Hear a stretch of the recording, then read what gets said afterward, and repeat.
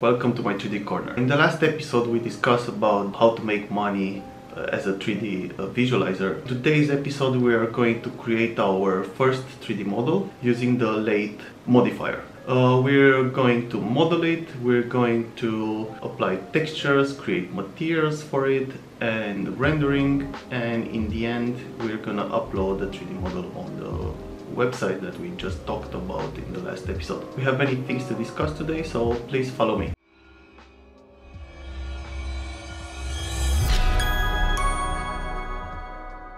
We're gonna use a method that is called Lathe method. What is Lathe? Lathe is, let's see, Lathe.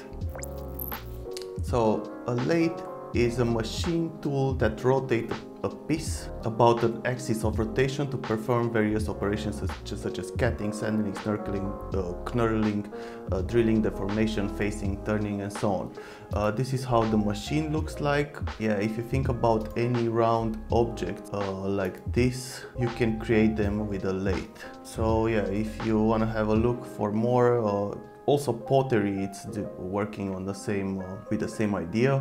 Yeah, please check out here on the Wikipedia, and this is the lathe machine where you can introduce a metal bar inside and you can rotate it and then you can create all these shapes on it. So we're gonna create our first 3D model today using the lathe method. We're gonna create a table. It's going to be a round table, of course. So how we're going to do that? So we're going to use a website that is called architectonic.com, and here we're gonna find out what are people looking for these days. So we're gonna go to furniture and we're gonna try to find a coffee table. So I'm gonna go tables, coffee table, and here the website is gonna show us a lot of coffee tables. But if you scroll down and you go here on the left side, the website is gonna tell you what are the most visited products. So these here are the most visited products. So what does it mean? It means that if you choose an object from here, the probability for someone else to try to find it and download your 3D model that you're going to upload on one of the websites that I told you in the last episode, it's quite high. So for example, we're gonna go with this one, for example, Polar by Van Delbo. This is the table, it looks very nice.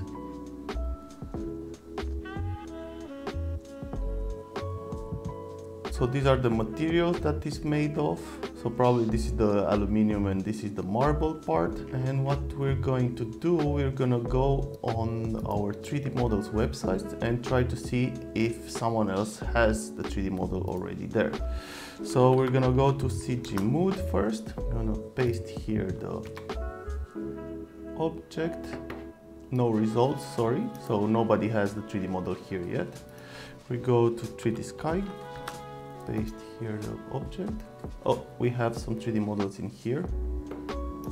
So yeah, anyway, let's see on the other website, on CG Trader, if they have it here. They don't. So the only place that we have the table already, the two tables, because there are actually two, it's on 3D Sky. That's not a very big problem because most of the time people are downloading the latest. So okay. First, what we need to do is to find as much information as possible about this object, this polar table. So as you can see here, we have the description, product description with the height and the dimensions of the table. So that's really good. We have the description for the materials. So what we're going to need is powder coated aluminum and marble and black linoleum. I think this is in between, maybe, I have no idea, or maybe this top part is in, but in my opinion this is all a black aluminum and this is the marble part.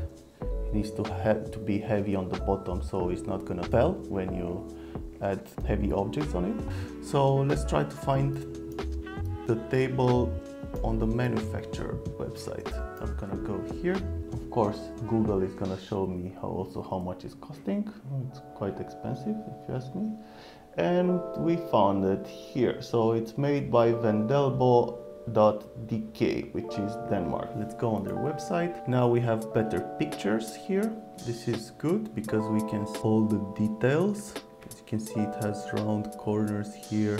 Looking very nice. We have the dimensions, the materials, black powder coated aluminium, and the bottom is the marble part.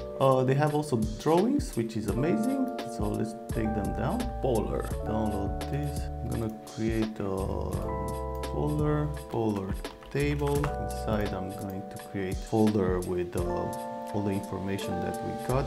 So resources. I'm gonna save in here all the stuff that I can get from their website. So we can get also some pictures so we can see the table in the environment. Very important always to know exactly how the object is looking in the environment. You can see here, you can see the details. This is quite sharp, so that's good to know, because most of the companies, they are using 3D renderings for showing their products.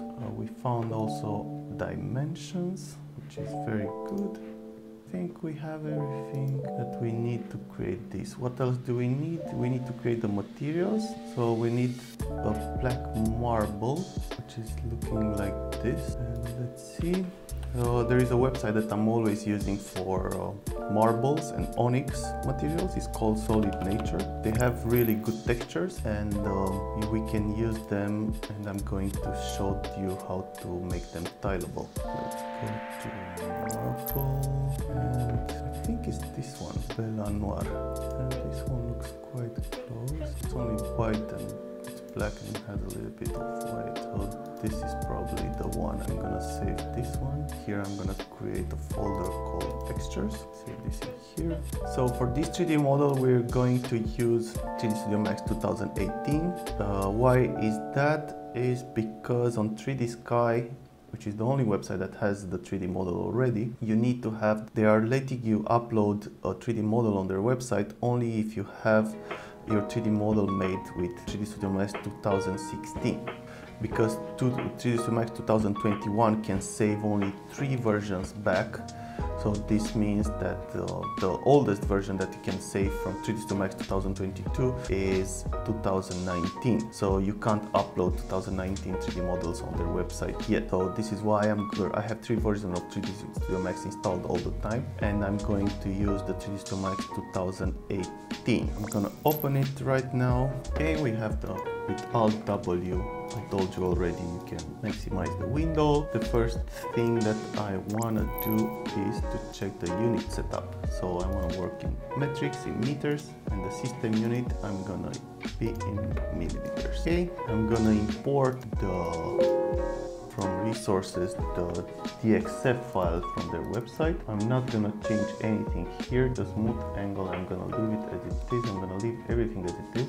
Okay, let's see how their drawings are looking. Yeah, these are their drawings for the object. Looks really cool. The only thing that it's missing, these are only side views and the top part. But if you remember, this has a small detail here, which we can't see in these images. So if I go back to the images, I'm using a software which is called Pure Reference, and what you can do with this software is that you can add the pictures that we already downloaded from their website, and I can add them here, and I can have them all the time. This is one, this is another one. I can make this. See what I was talking about earlier, it was about this detail.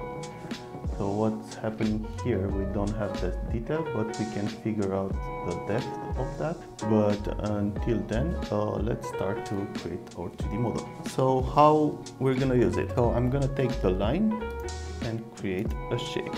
I'm gonna use the snapping tool in 2.5. I'm gonna go here and take the grid points out, because these are the grid points. Yeah. And use the vertex point. And now I'm gonna click on this. I'm gonna go here, and then I'm gonna click on this. I'm gonna go here, and then I'm gonna click on this, and then with the shift I'm gonna go like this. Now I created the shape. Now I need to adjust my shape according to the reality, which are the lines behind. So what I need to do, I'm gonna take the snap toggle out. I'm gonna put this exactly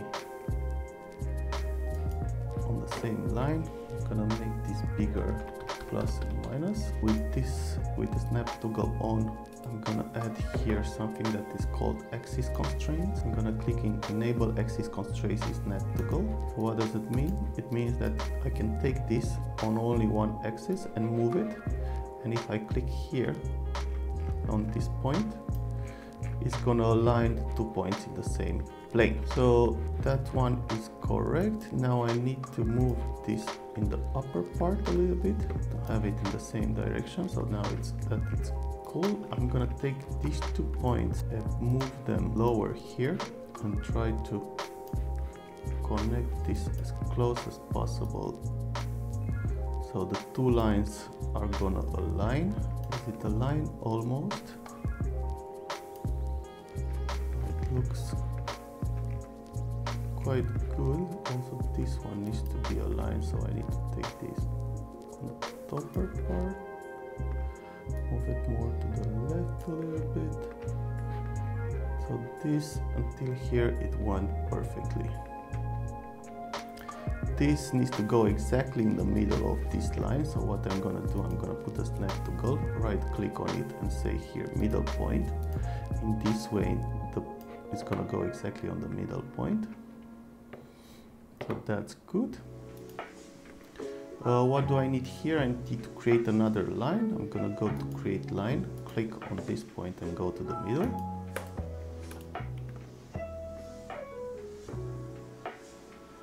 Okay. Now these 2 lines, there are 2 lines in here. If I go here to the spline, it's gonna show me this is one and this is another spline. So we have 2. I want to have only one in here. So what I'm going to do, I'm going to click the vertex point, click both of them, add here 1 meter, and I'm going to weld them. So as you can see, these 2 things appeared. This means that they are welded. I'm going to right click on it. Actually, I'm going to Control A on the vertex, yeah, and I'm going to change everything to corner to be sure that everything is on the corner, yeah. Okay, I'll go to on top view again, back, and I have almost finished the thing. I need to create these chamfers here, but this is not a problem. The thing that I'm missing right now is that detail that I told you, is this gap here. So what I'm guessing is that here is going somewhere until here. I don't know exactly the distance here, but I can guess.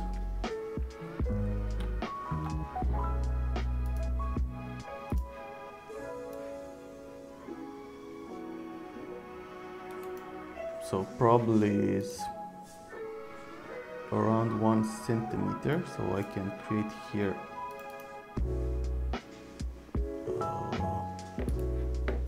go, because right now it's showing me everything in meters, yeah. So 1 centimeter is 0.01, so 0.01. So this is 1 centimeter. I'm gonna click on this.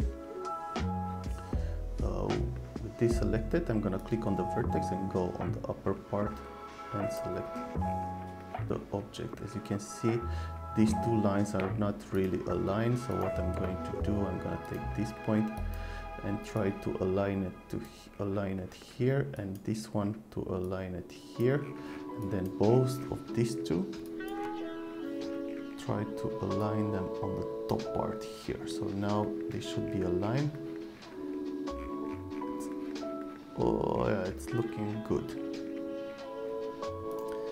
So, and now I'm gonna take this and move it here so I can have the reference of 1 centimeter. It looks quite big, 1 centimeter to me, so probably, oh sorry, here, so probably this is not really 1 centimeter, it could be also like half of centimeter, but yeah, let's see.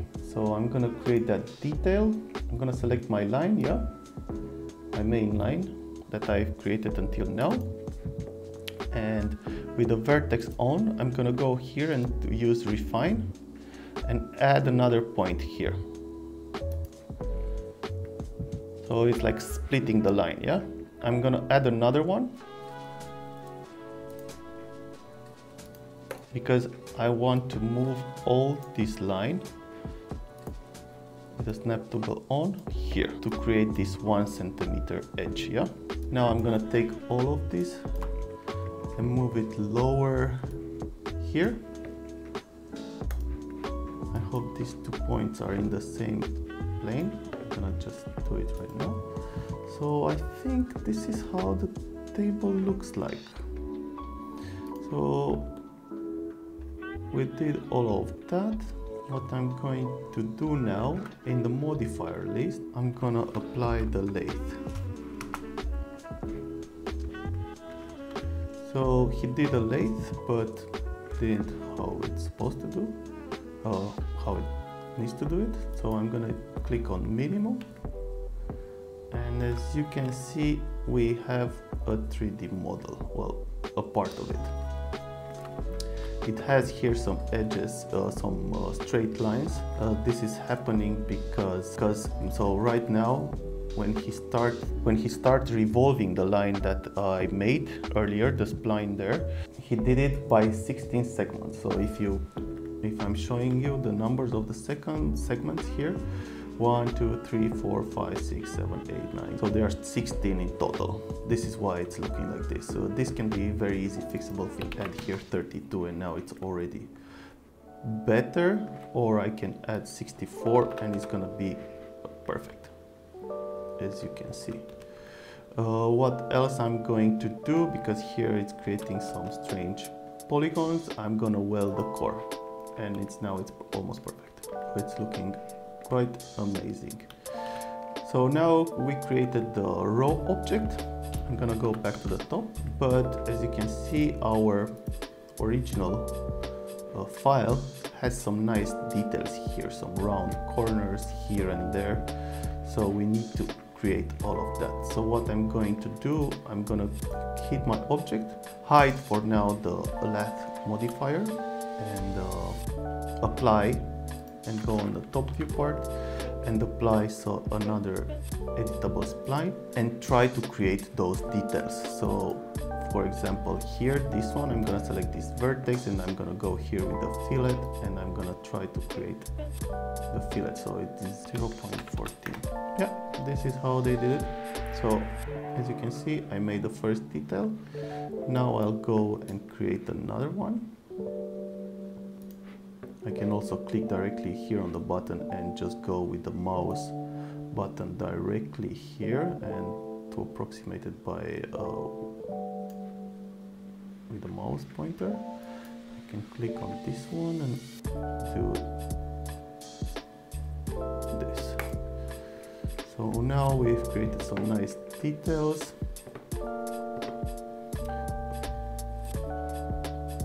Can go and apply the lathe, and we can have the object. Look at this beauty.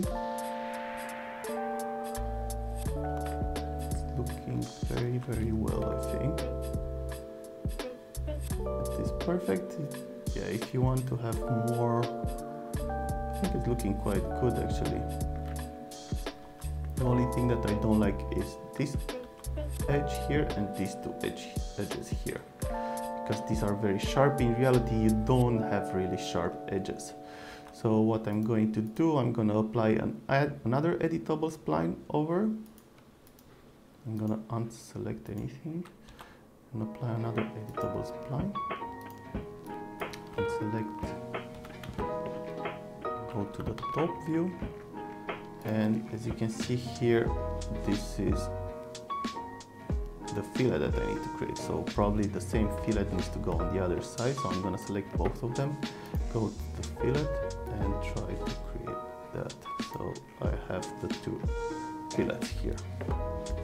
So right now this is the object. As you can see, this looks good.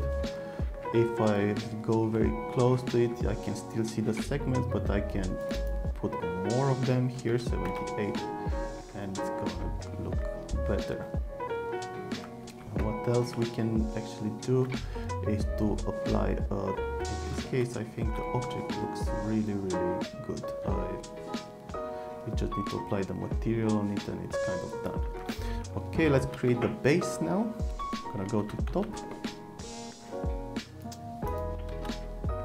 So how am I gonna create? I'm gonna choose the rectangle. Click anywhere here, go to the middle, apply an editable spline on it. Most of the time, all the objects are starting or they should start with splines. I'm gonna select the vertices and move them here. Then I'm gonna take this one, move it here. The other one, I'm gonna move it bottom part. I'm gonna select all of them and create corners to be sure. I'm gonna unselect this.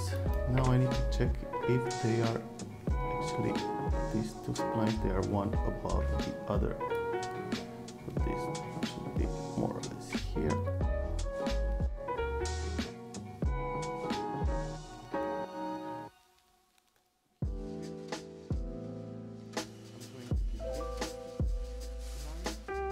Because in the moment that I'm going to apply the lathe on all of this, it's going to create another segment, another polygon in the middle, so we don't want to have that.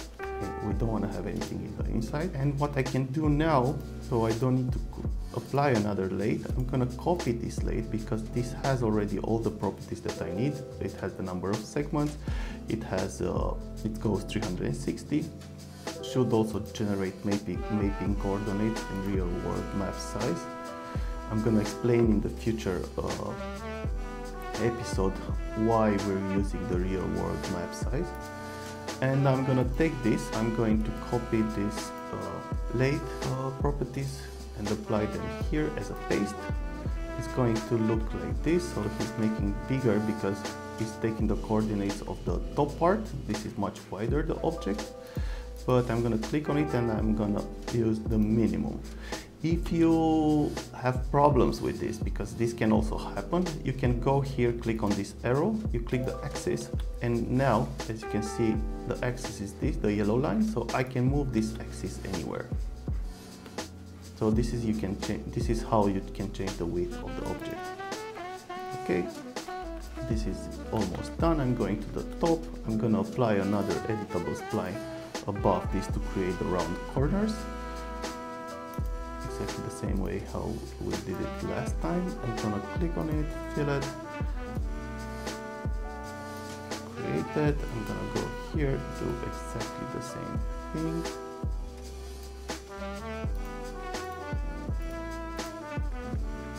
And we have the object. This is how the object is actually looking.